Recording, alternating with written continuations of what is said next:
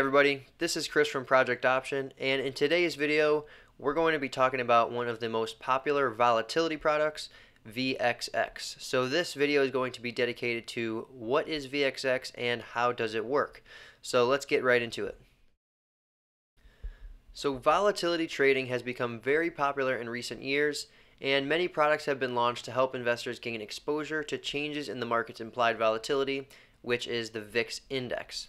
Now, there's just one problem, and that's that the VIX Index is not directly investable. So to solve this problem, many traders turn to VXX. Now, VXX is a volatility product that attempts to track the VIX Index through the daily percentage returns of the near-term VIX futures.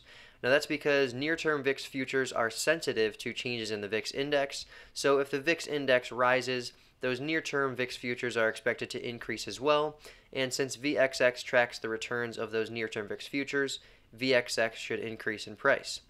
Now, on the other hand, if the VIX Index decreases, those near-term VIX futures are expected to lose value, and therefore VXX should decrease.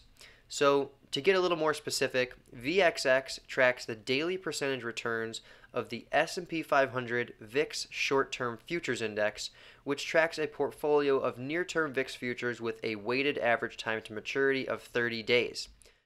So let's go ahead and take a look at a graph of the daily returns of VXX compared to the S&P 500 VIX Short-Term Futures Index. Alright, so in this graph we're looking at the daily percentage returns of VXX, which is that dark line, and the daily percentage returns of the short-term VIX Futures Index, which is the green line. So as we can see here, the daily percentage returns between VXX and the VIX Short-Term Futures Index track each other very closely. Now, as you'll notice, there are some small discrepancies on this plot between the two returns, and that's because VXX closes at 4 p.m. Eastern on each trading day, while the VIX futures close at 4:15 Eastern. So after VXX closes at 4 p.m., there's an additional 15 minutes for those near-term VIX futures to change price, and therefore, if those near-term VIX futures experience a price movement in those last 15 minutes after VXX has closed, then there will be a discrepancy between the returns on the following trading day. So now that you know what VXX is and what it tracks, let's go ahead and talk about the expected performance of VXX when the VIX futures are in various states. Now, when VIX futures are in contango, that means that the VIX Index is at a level below the near-term VIX futures. Now, as time passes, all VIX futures contracts will converge towards the index. So that means if the VIX Index is below those near-term VIX futures prices, then as time passes, those near-term VIX futures will lose value as they converge towards the VIX Index. Now that assumes that the VIX does not rise. Now, since VXX tracks the performance of the near-term VIX futures, VXX loses value as those near-term futures get pulled lower towards the VIX Index. And that's because those VIX futures are going to be experiencing negative percentage returns on a daily basis as they converge towards the VIX Index. Now, since those near-term VIX futures will have negative percentage returns, VXX will also have negative percentage returns on a daily basis. So let's go ahead and take a look at a period of time in which the VIX futures are in contango, and then let's see how VXX performs as those near-term VIX futures converge towards the VIX Index. Alright, so in this graph, we're looking at a period of time in which the VIX Index is at a level below the VIX futures, which means that the VIX futures are in a state of contango. Now, the index that VXX tracks keeps a weighted portfolio of near-term VIX futures. Now, that means the first and second month VIX futures. So, in the first portion of this graph, to the left of that blue dashed line, the VXX performance is going to be tied to the January and February VIX futures because those are the first and second month VIX futures. So as we can see here, the VIX Index is trading between 12 and 14 in that first portion of the graph. And as we can see, the January and February VIX futures start between $14 and $16. So as the VIX Index remains low over this period, we can see that the January and February VIX futures are slowly losing value as they converge towards the VIX Index. Now, as we can see, VXX also decreases in value since VXX's performance is tied to the performance of those near-term VIX futures. Now, after that January VIX future settles, which is the blue dashed line, then the index that VXX tracks will now be tracking the February and March VIX futures. Now, as we can see, the VIX index remains low over the time period, and we can see that the February and March VIX futures steadily lose value as they converge towards the VIX index. Now, as we can see, VXX also decreases over that period because VXX tracks the performance of those near-term VIX futures. So this is just an example of how when the VIX index is low and the VIX futures are in a state of contango, which means the VIX futures trade at a premium to the VIX index, if the VIX index does not rise, those near-term VIX futures are going to decay in value as they converge towards the VIX. Now, since those near-term VIX futures are losing value, that means VXX is also losing value because the performance of VXX is tied to the daily percentage returns of those near-term VIX futures. Alright, now we're going to look at VXX performance when the VIX futures are in backwardation. Now, when the VIX futures are in backwardation, that means that the VIX index is at a level greater than the near-term VIX futures. Now, as time passes, the near-term VIX futures will appreciate in value as they converge towards the VIX index, and that assumes that the VIX index does not fall. So when the VIX index is higher than the VIX futures, as time passes, those VIX futures will appreciate in value because they need to converge to the VIX index by the time of their settlement. Now, since VXX tracks the performance of the near-term VIX futures, VXX gains value as the near-term futures get pulled higher towards the VIX index. So let's go ahead and take a look at a period of time in which the VIX futures are in backwardation, and then look at VXX's performance over that time period.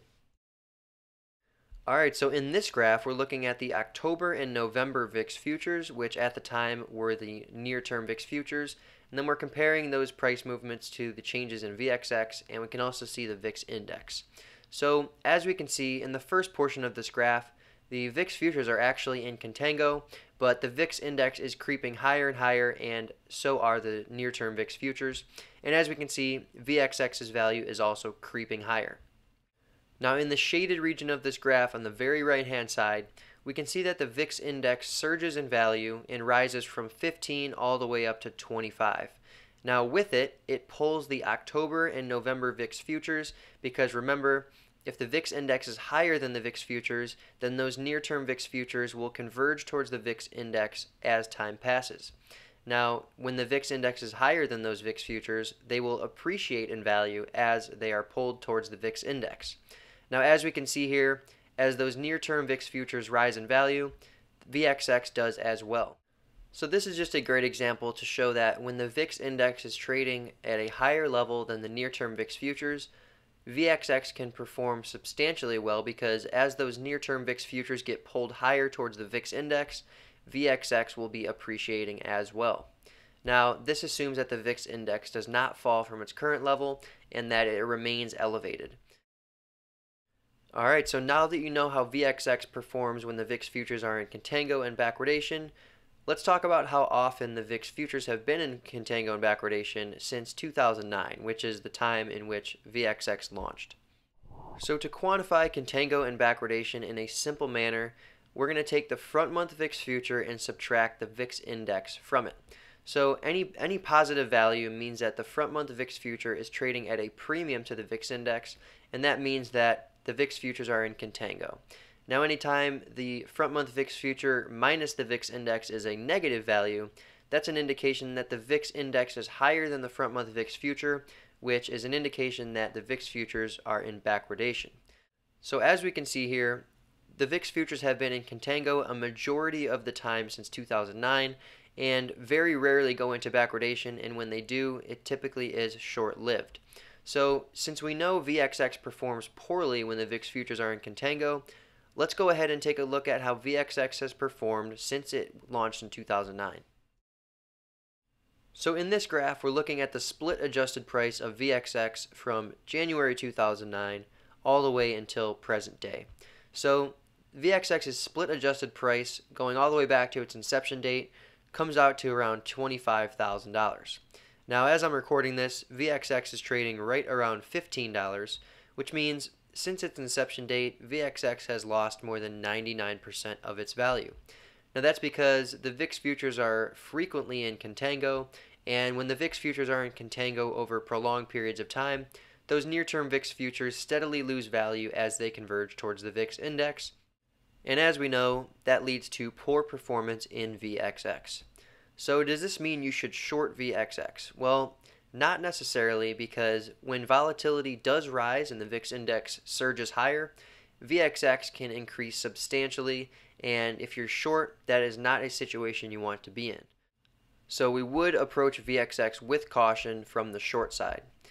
Now, anytime we approach VXX, we do so in a limited risk manner, and we do that through buying puts, buying put spreads, or selling call spreads, as those are all much safer strategies than shorting naked calls or the stock outright. Alright, so let's quickly recap what you've learned in this video. So first and foremost, the VIX index is not directly investable, but there are volatility products that attempt to track the performance of short-term changes in the VIX, and the VXX ETN is one such product. Now, VXX tracks the S&P 500 VIX Short-Term Futures Index, which tracks the two nearest term VIX futures contracts with a weighted average time to maturity of 30 days. Now, when the VIX futures are in contango, which means the VIX index is below the VIX futures, VXX tends to perform poorly as the near-term VIX futures lose value as they're pulled lower towards the VIX index. Now, on the other hand, when the VIX futures are in backwardation, which means the VIX index is above the near-term VIX futures, VXX can rise substantially as the near-term VIX futures appreciate as they're pulled higher towards the VIX index.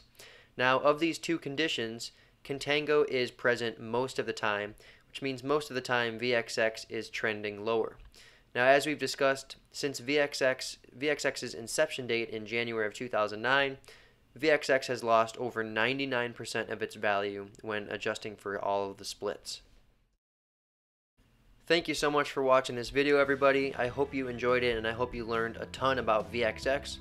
If you did enjoy this video, please go ahead and subscribe to our YouTube channel by clicking on that circle on the bottom left. And if you want to check out some more implied volatility related videos, click on the video on the right.